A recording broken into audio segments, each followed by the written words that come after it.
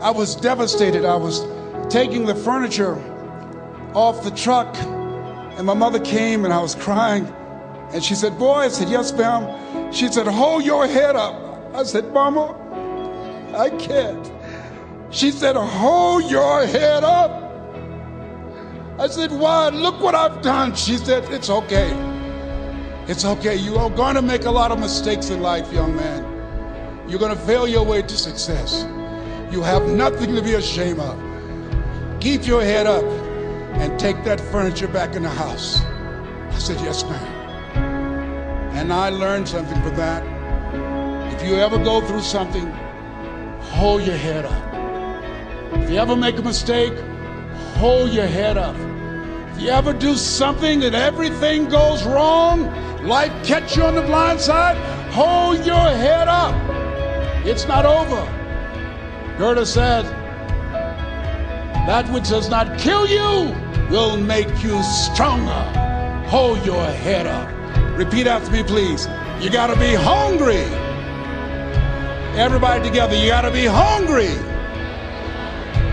And he said, "You got to be hungry." I said, "What do you mean by that?" He said, "People that are hungry are willing to do the things today others won't do in order to have the things tomorrow others won't have. People that are hungry are willing to invest in themselves. People that are hungry will go to seminars and workshops. People that are hungry are always searching, always seeking higher ground." He said, "You don't get in life what you want, you get in life what you are. You must program yourself to success." He said, "I want you to listen to Earl Nightingale and Zig Ziglar.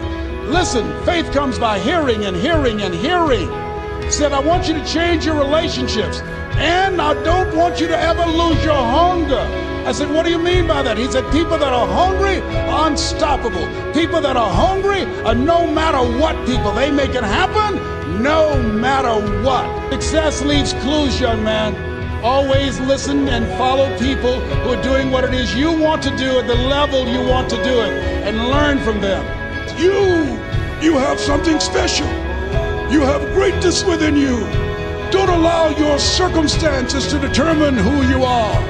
Don't allow your negative thoughts to hold you back. You have something special. You can do more than you can ever begin to imagine.